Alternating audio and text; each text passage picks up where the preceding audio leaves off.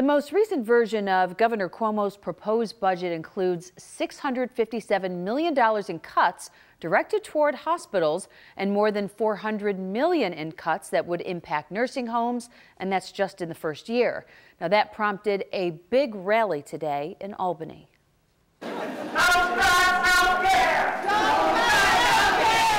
The state capitol was filled with hundreds of healthcare workers, organizations, and emergency medical service personnel. Facing a $2.3 billion budget deficit, Governor Cuomo is now proposing more than $1 billion in cuts to hospitals and nursing homes. Opponents say they need that money and that this proposal will hurt ambulance companies who have been trying to get state support.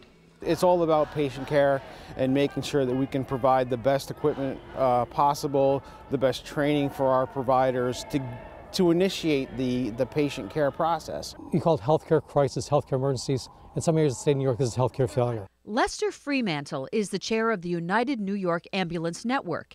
He says the state does not recognize them as an essential service, and Medicare and Medicaid reimbursements aren't enough to cover costs for many patients. The financial struggle is becoming too much for many ambulance companies to survive.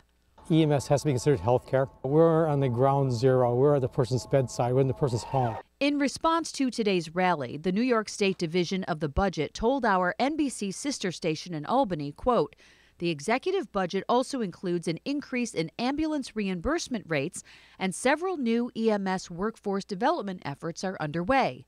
But he did not go into any detail.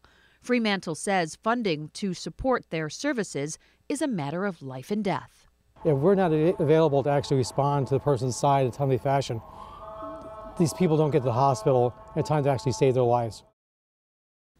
Well, we reached out to both AMR and Twin City Ambulance for a response, but we're still waiting to hear back. The budget is due by April 1st.